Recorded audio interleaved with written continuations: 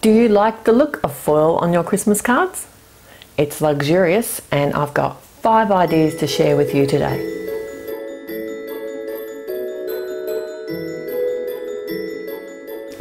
Hello, welcome back. It's time for another In My Same But Different Christmas card series in 2021. Today is all about foiling, and in particular I'm going to be doing some hot foiling. So I've got 2 different ways to share hot foiling with you, and we're going to be making 5 cards and having lots of fun along the way, finding out what to do and what not to do. So we better get started. So I've got 3 different foils that I'll be using today. The one on the right here is a Heidi Swapp Heat Reactive. It works with the Mink machine, and the pink and gold is what gave me inspiration for today's colours.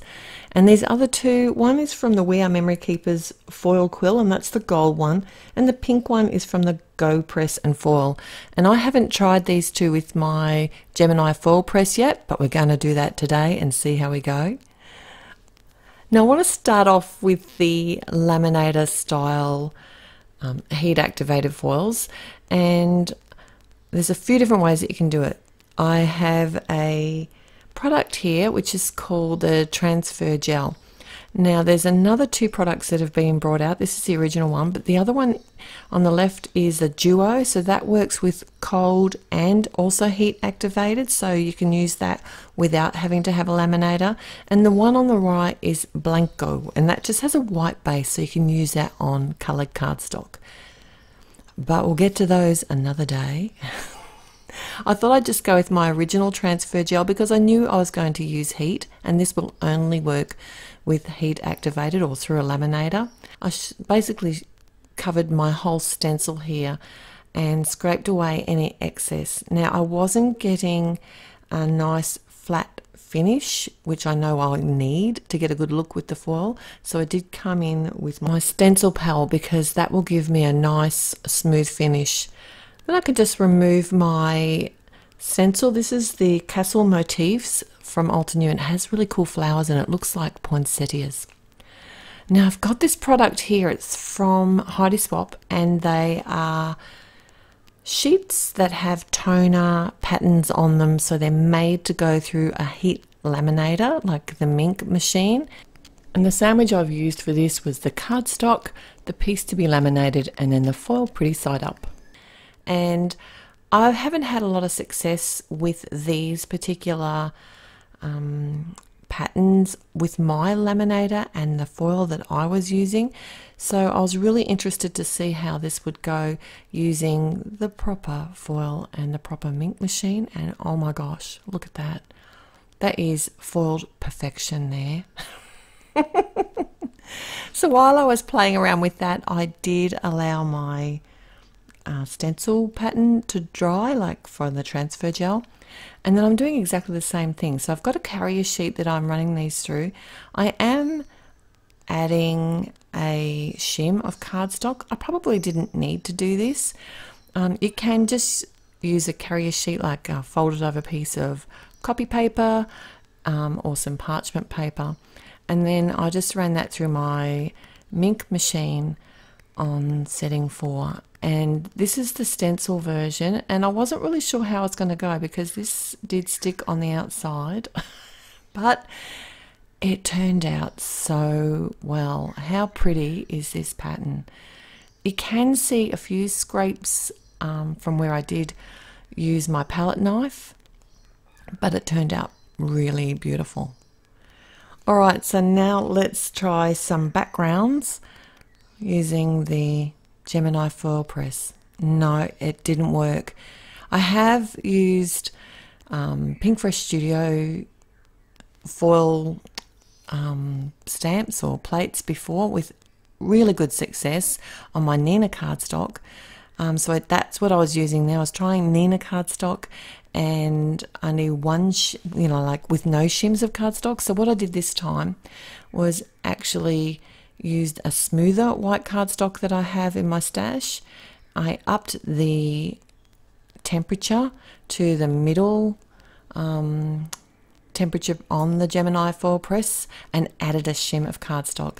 Let it cook for 15 seconds and then I ran it through my die cutting machine. So the final sandwich I used was the hot foil plate, the hot foil pretty side down, my cardstock, the cardstock shim, and then the top plate. And this plate here is gorgeous. It's, like I said, it's a Pink Fresh Studio one, and it's the diamond pattern, and I used the pink Go Foil press, and it just, the impression was just gorgeous. If you don't have any smooth cardstock and it's not working with your Nina, I would suggest you use a piece of Yupo, because you will always get excellent results on a Yupo. The shinier the cardstock, the better the result. So this time I've got the We Are Memory Keepers gold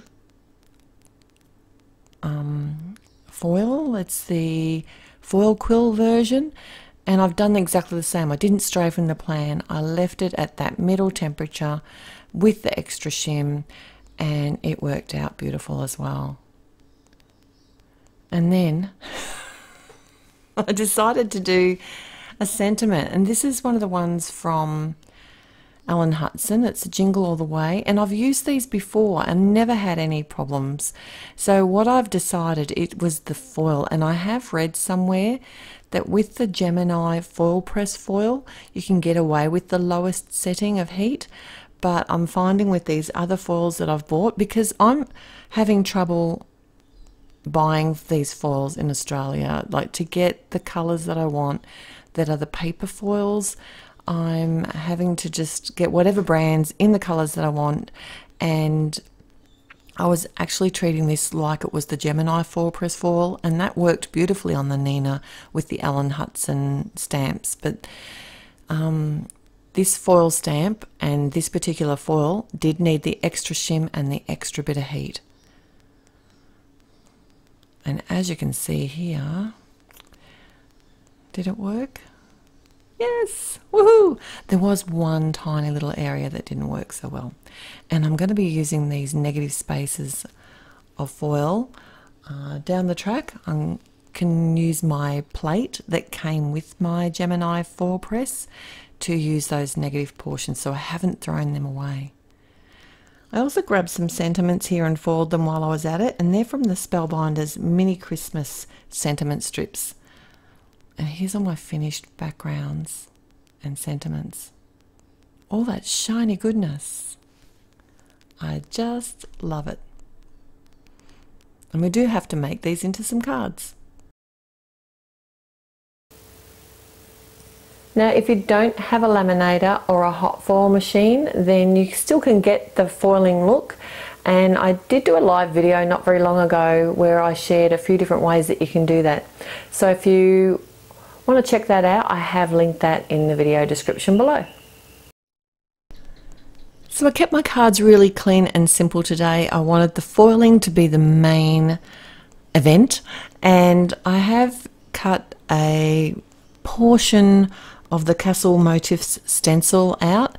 I did decide to run it through my Sizzix Big Shot machine, just because I was a bit concerned that my Gemini would put too much pressure on that gel and squish it down, and I didn't want that to happen. Now I have heat embossed a sentiment, which is from the Penny Black Christmas Moments stamp set, and die cut that with a heart. And while I was cutting that out, I did also die cut Penny Black, it's a stag, ready for one of the other cards. You'll see which one very soon. I popped up the panel on the front of the card and also the sentiment, and then just added a few jewels. And how awesome is that shimmer and shine? See, if you look close, you can see a couple of those scrapes, but I was really impressed that the stencil pal really did help smooth out that gel. Now here's the card that I'm going to add the stag to. I've cut down the stripy panel and added it to the front of the card, and I decided to cut a second stag coloured in the eye and join them together just to give it a little bit more strength. You could actually keep layering this up and just use that on the front of the card, but I wanted that background bit not to be visible, so I simply just added some foam tape to the back of mine, added a sentiment which is from the Penny Black set Here's to Christmas, and that deer actually, it comes from the set called Together. I will link the products that I've used in today's video, whichever ones are still available. I'll link them in the description below. Otherwise, you can always email me in the comments if you've got any questions, and I'll see if I'll be able to help you there, and hopefully I can answer them for you. The Jingle All the Way card, I added a cute little polar bear, and that's an MFT image from the Merry Moments set. And I've die cut an arch shaped card around the sentiment. Added some strong tape here. It's just a bit of score tape to the top, and that's just going to help me create a shaped card base around that sentiment. This is probably the most simple card today, but I really think that sentiment is the highlight. I did come in and add a few gold rhinestones from Uniquely Creative, which I think look really sweet. It looks so happy, that polar bear. It makes me smile. I am colouring a couple more images here. They're both from MFTs. One's from the same set as the polar bear. The other one, the Santa, is from Jingle All the Way, which was a retired set, but I think I saw that it's been re-released this year, which I'm really happy about because it's a fabulous set.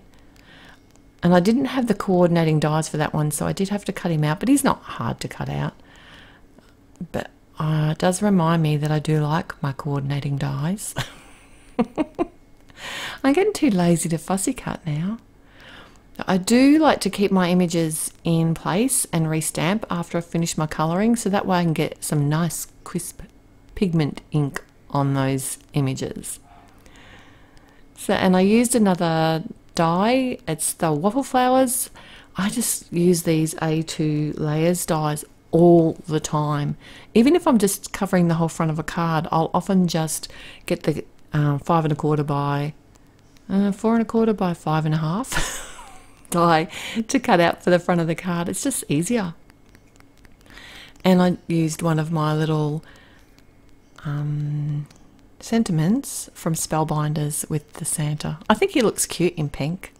And this diamonds, I actually used the whole, I covered the whole front of the card with it, and then cut down one of the sentiments from the mini Christmas sentiment strips, just so that I could add a little bit of fun to the sentiment, and I ran the whole thing down the front of the card. It's really easy and fun to do. They're not complicated cards. You can certainly change up your foiling if you don't have these machines. Head to that video that I was telling you about, the one I'll link in the description below. Also, at the end of this video, I'm going to link a couple more Christmas videos from my previous years to inspire you, hopefully give you some more ideas for your holiday cards. And I know there's a foiling one in there somewhere. I'll see if I can find it. Thanks so much for joining me here today. Until next time, happy paper crafting. Bye.